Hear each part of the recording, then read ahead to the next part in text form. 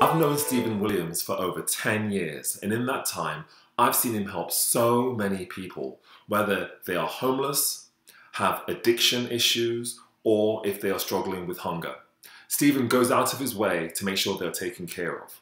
If it's addiction issues, he makes sure that they have resources that they can access to help them overcome those struggles.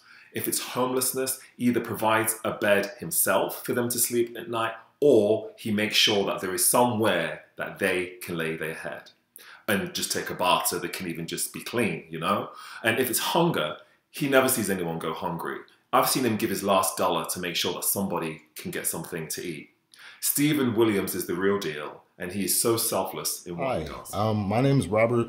I have had the opportunity of meeting Stephen Williams at one of the lowest points of time in my life.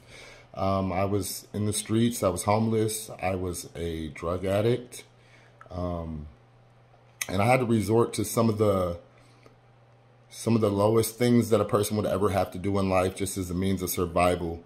13 years ago, when he ran into me at nighttime, I was sleepy. I hadn't been asleep in days, and I just remember a voice coming into my head telling me, someone's coming, and someone's gonna help you. And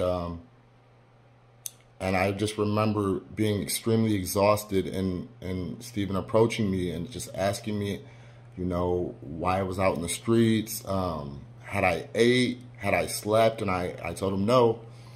Just out of the sheer kindness of his heart, he gave me a place to rest my head for the night. Hello, my name is Oliver. During my travels to US, I had the opportunity to meet Stephen. I was blessed to observe and watch him close up his love for people and his concern about their lives. One unforgettable occasion was an event he did in the city of San Bernardino at the Way World Outreach Church, where he held a Proposition 47, which he spearheaded and worked with, you know, public defenders from Los Angeles and Riverside and San Bernardino counties. So over 1,000 people showed up and got their criminal records expunged or reduced to misdemeanor, and over 200 people gave their lives to Christ.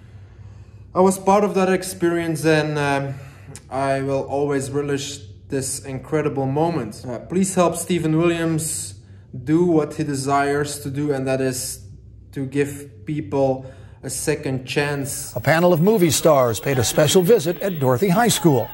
They were there to encourage kids to love and respect each other and inspire them to do better in school. We're here today for one reason only: to inspire you to look within yourself, to understand how important it is for you to be the best that you can be. Ray Santiago, China Arnold, and Regina King were among the stars speaking at the school today, and it was a message well received. And life is not easy. It's really not. I know what it is to be young and have two parents who are drug addicts, battling alcoholism.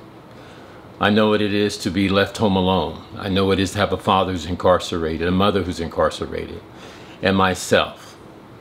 I know what it is to overcome obstacles. I know what it is to graduate from UCLA. I know what it is to thrive, and I know what it takes to make it. Since the age of 17, I've been helping men and women. Maybe over 300 people have lived in my own personal home. But I understand, and I believe that no one is a stranger, that if someone crosses your path, there are no coincidences. If I can help you, that's what I'm here to do. Saying that, we need to stop the recidivism rate, this mass incarceration. We've got to provide tools that will help people to navigate. And that's what the Stephen Williams Foundation is doing. Providing skills, education, housing, opportunities to end mass incarceration, and to give people the ability to thrive. So I'm asking you to please become a partner with the Stephen Williams Foundation. Your donation is tax deductible. We're a 501c3. If you'd like to donate, please go to the Stephen Williams Foundation. God bless you, and thank you.